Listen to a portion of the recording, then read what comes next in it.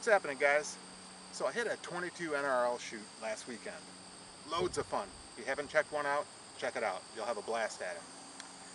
But I was preparing for the shoot, and of course the day before went down, made sure my rig was zeroed in, no problems at all.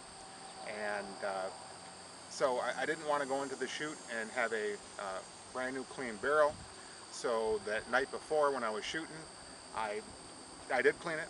I probably had maybe 30 rounds, I'm guessing, through it, 40, something like that. But you know, the foulers, I shot those through and had the gun perfectly zeroed on. Went to the shoot in the morning and did my couple of test shots, and I was 0.1 mLs to the left. Don't know why. Did a bunch of shots, made sure it was on that way, and indeed it was 0.1 ml off. So I adjusted the scope and proceeded to shoot in the match.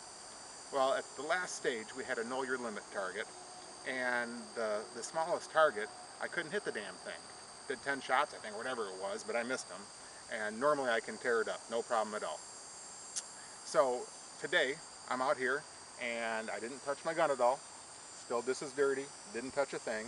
And I want to see, is it repeatable? Is it still off that? And if so, why was it off? And I've heard things like the barrel's dirty or clean, or the temperature makes a big difference. So maybe like in the morning versus the evening. Is the barrel warmed up? Sometimes is the suppressor making a difference? Now I did shoot with the suppressor on, so like I said, this is the exact setup I shot with. And but yeah, I kind of want to nail down some of the variables and see if we can figure out, you know, what it is. Maybe you guys can use it too. But what I have going on here, this is an Anschutz 22 to 1710, and I got a Tikka scope, and we're using a labradar to check our velocities, and yeah, that's what we got here. Shooting at 50 yards, trying to keep things kind of pretty, not having wind hopefully make as big of a difference, so we can try to standardize that. That's what we got. Let's see what we can do. Plan. The gun's still dirty. We're going to check suppressed and unsuppressed. 5 shots each. 5, 5, 5. That pattern, so that way we're not warming the gun up, doing a bunch of suppressed, and then doing a bunch of unsuppressed. I'll go ahead and I'll clean the barrel out. We'll come down here, and this will be the clean barrel shots. Same thing. Suppressed, unsuppressed. Okay, this is our first round. Dirty gun. Just came out of the car.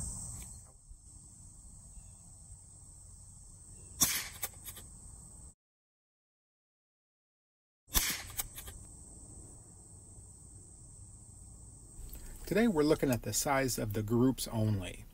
I was doing some different tests, so I didn't change my doping, so a lot of them aren't centered. And you may notice some differences between a suppressed and non-suppressed. We'll worry about all that in a different video. We're just looking at the grouping size only for comparison here. So this is round 3 with a dirty gun with the suppressor on the rifle. And we're just going to combine all of these shots to get a little idea of what was happening. So there's the first 5. The next 5, and the numbers at the top are just the barrel temperature. We'll talk about those at a different video. Here's our last 5 of the 15. And next we're going to look at the rifle without the suppressor. 5 shots again. And remember, we did alternate 5 suppressed, 5 non-suppressed, back and forth. They weren't taking 15 shots straight.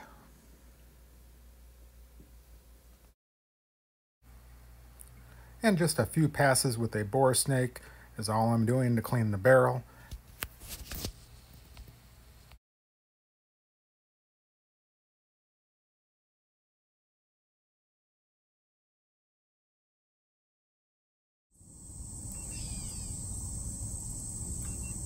.87 degrees.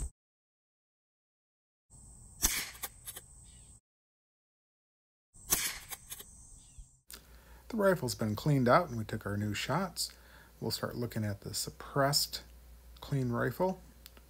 And we did 5 shots per group.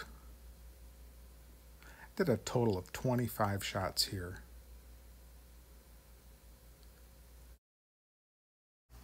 Here we're comparing the clean grouping of the suppressed rifle with the dirty. Clean and dirty. Clean and dirty. I think you get the idea. Suppressor's been removed from the rifle. Clean rifle. And here we got the grouping size. I think I did 20 shots here.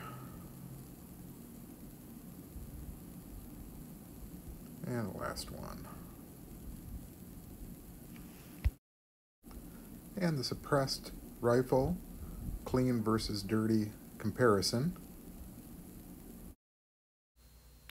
And the dirty versus clean on the rifle without the suppressor. After combining all the groups, the size was measured with the Ballistics app, Advanced Edition. You can use a Ballistics app to measure the grouping. Here you can use with a micrometer. Either way works fine.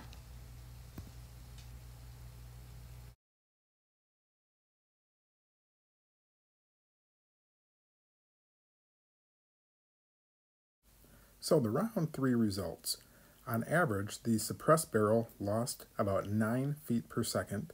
There was no change in the standard deviation, and the group height is improved by 1/2 inch, so it's a 1/2 inch smaller of a group, and the width was down 0.4 inches. The non-suppressed rifle was even more dramatic. While also losing about 10 feet per second in average velocity and no change in the standard deviation, our group height went from 1.4 inches down to 0.4 of an inch, or 0.8 inches smaller of height. The width is down about a 1/2 inch narrower.